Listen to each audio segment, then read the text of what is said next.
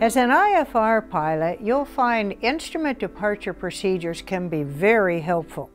The purpose of departure procedures is to provide a standardized way to depart the airport and keep you safely away from obstructions beginning just above the runway environment up to the en route structure, which is a great way to start off your IFR flight.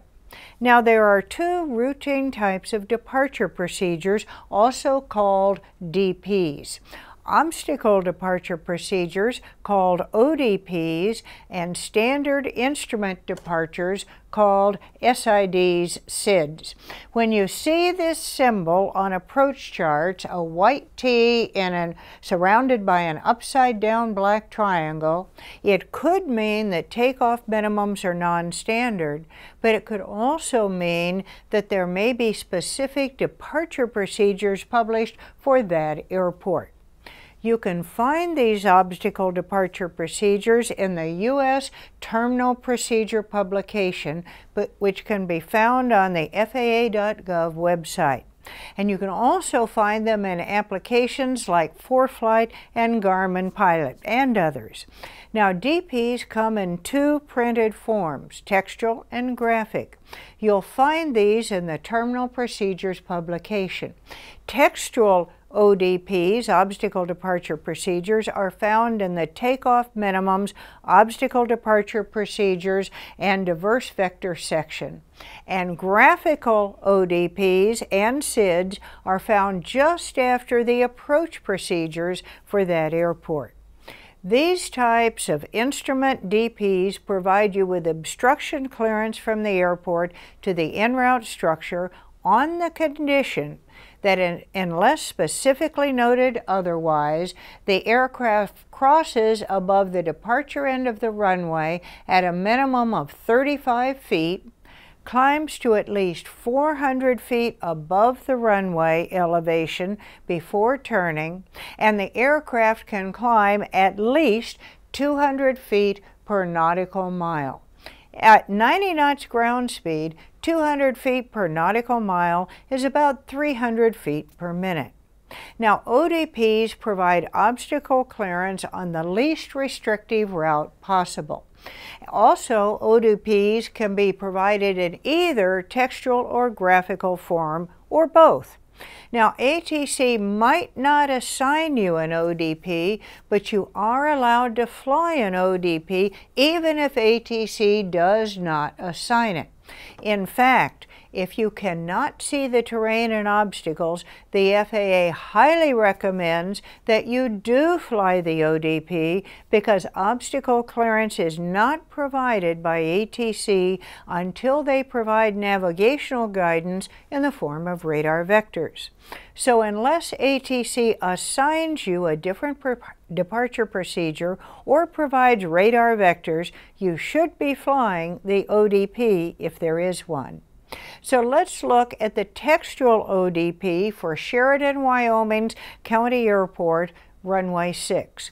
And here you'll find the description of the procedure. You look up the airport by city and state. And it says here that for runway 6, you would start a climbing left turn to intercept the Sheridan, Wyoming VOR-DME's 109-degree radial. To go to the Sheridan VORTAC and thence, meaning fly your ATC cleared routing. And remember, even though the ODP says a climbing left turn, you do not start that turn until you are at least 400 feet above the runway elevation. Now, if the ODP is complex, like this Montrose 2 departure, it may be printed graphically to make it easier to form a visual picture of the procedure. This is a lot easier to follow. And for graphical ODPs, the word obstacle in parentheses will be part of the procedure title as it is here. The other type of DP is the Standard Instrument Departure, or SID.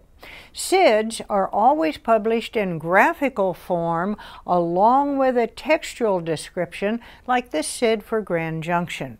Like an ODP, the purpose of a SID is to provide obstacle clearance, but it also reduces the workload for us pilots and our friends at ATC. Imagine that you're operating out of a busy airport, particularly one with a lot of airline traffic. You can bet that the ground control and clearance delivery frequencies can get very congested. And we all want to avoid tying up the radio with a lengthy, complex ATC clearance and our readbacks. So let's look at some more at this Grand Junction SID.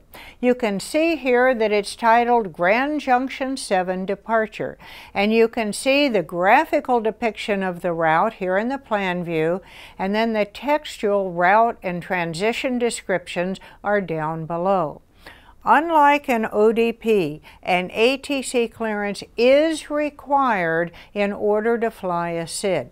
SIDs are also a big benefit for you as a pilot because when you receive your IFR clearance, instead of having to copy a long clearance, now all you need to do is simply copy the coded title of the SID, the transition, and altitude limitations if ATC gives you any. So the start of your clearance might sound something like this. Falcon 10 Foxtrot, cleared to Denver International Airport, Grand Junction 7 departure, squat transition. And you can see that copying and reading back a clearance with ground control or clearance delivery will be much easier and quicker with a SID. Take a look now at the Stack 4 departure out of Helena, Montana. And let's say the winds are favoring runway 9.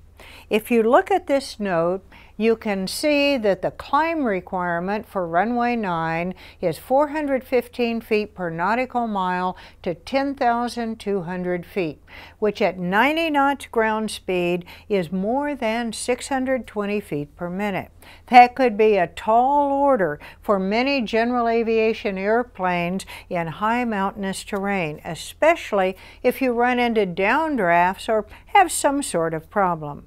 So if you plan to accept a clearance that includes a SID, you'll need to make sure you can meet any required climb gradient. Now, if you cannot meet all of the requirements of the SID, or you don't have the charted procedure with you, you need to enter no SID in the remarks section of your flight plan. But let's say you're flying an airplane that can meet the requirements of the SID, and you do have the charted description of it. So you are able to fly it. Let's talk about how you do this. You can recognize the basic SID because it's shown by the heavy black arrows that come out from the airport. Notice in this case that one arrow goes out to the west and then comes back east to the Helena Vortac, and another arrow goes out to the east and angles up a little bit to the north. Then they both join the 087 degree radial going out of the east out to Stack intersection. Those heavy black arrows represent the basic SID, and the basic SID ends at Stack intersection because that's where the heavy black arrow ends. After Stack intersection, there are various transition routes going to all kinds of different places, shown by these lighter black arrows. Now, pilots and controllers refer to SIDs not only by the name of the procedure, but also the transition. So if you wanted to file for the Bozeman transition, this would be filed on your flight plan as Stack 4.BZN. And your route would be a climbing left turn from runway 9 to intercept the 087 degree radial outbound from Helena Vortac, to cross stack intersection at or above 10,200, thence via the transition. And the Bozeman transition goes on to say, fly the 15 DME arc to Kersey intersection, then outbound on the Helena 103 radial to Sweet intersection, then inbound on the 320 radial to the Bozeman VOR DME. As you can see, it's much easier to read back stack 4 departure Bozeman transition than to read back all that detailed information. Now, SIDs often contain altitude restrictions, where you have to cross a fix at a certain altitude. Altitude restrictions will be shown in the graphic, like here it says at stack intersection, 10,200 feet with an underline, meaning cross stack at or above 10,200 feet. The altitude restriction will also be given in the textual route description. So down in the bottom part of that departure procedure, it says cross stack at or above 10,200 feet. Let's take a look at the Reno 9 departure and some very important communications information. Say you were cleared for takeoff on either 16 left or right. The route description says to climb on a heading of 164 degrees and then the Reno localizer south course, thence, and if you look down further, it says to expect radar vectors to your assigned route. Let's say your assigned route is Victor 6, which is just nearly over the top of the airport. But what if you lose communications with ATC just after takeoff? Well, in the information below, sure enough, you're told what to do in the event of lost communications. Here it says, if you're not in contact with departure control within 1 minute after takeoff, maintain your assigned heading until passing 10,000 feet, then turn left direct to the FMG Mustang Vortac, and then proceed on your assigned route.